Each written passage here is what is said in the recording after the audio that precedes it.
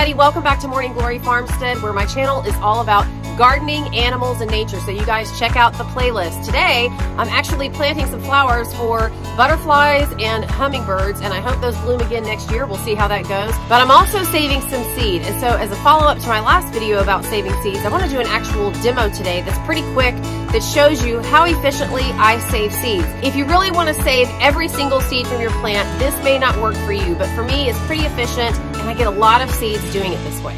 So here we go with my top tips and tricks on saving seeds. I had to grab a quick shot of Cedar, you guys, because I call her Seeds for short. So I thought it was ironic that Seeds was hanging out with me while I was collecting seeds. All right, step number one, you're just gonna rub the dried pods gently with your fingers, and those seeds are gonna fall right into the plate because they're good and dry. These seeds are actually from my Rocky Top greens, and so they're a little bit lighter in color than some of the other seeds I'm going to show in just a minute. Now, it's very likely that as you're doing this, some of the pods may fall into the plate. When that happens, it's no big deal. Just pick them up individually, rub them between your fingers, and the seeds are going to fall right out on the plate. And then I just kind of throw the pod to the side on the ground. They're really tiny. And once you get all that done, gently blow on the plate. As you do this, some of the debris is going to fly off. Some of the seeds that may not be any good are going to fly off, and so you'll be left mostly with the seeds that you want to store. So then you're going to just bend your plate in half. This just keeps them from flying away everywhere. And then I use a funnel, and I stick it inside the envelope because that way I lose less seeds on the ground. They don't blow away as I'm trying to put them in the envelope.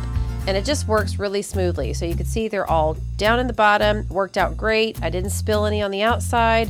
Now make sure you seal it up tight. I didn't seal it up tight because I'm actually gonna get some more seeds later. Now this is a different method, and I just wanted to show you this.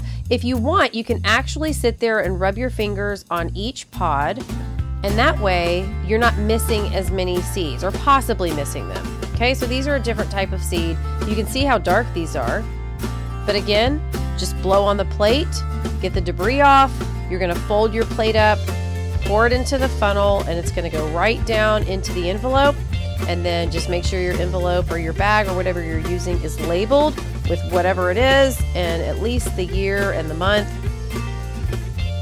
You don't have to necessarily put the day, but that'll kind of give you an idea of when you did it. Now I do use a baggie to keep them from getting wet, but it's a little more cost effective, I think, if I put multiple envelopes with seeds inside the baggie.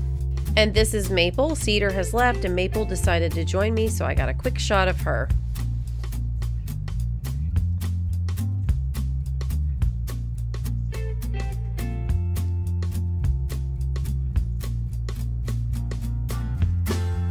All right, guys, thanks for hanging out with me today. I hope you learned a few more tips and tricks about saving seeds, and I'll see you again real soon in the next video. Until then, you guys have a great couple of days. Bye-bye.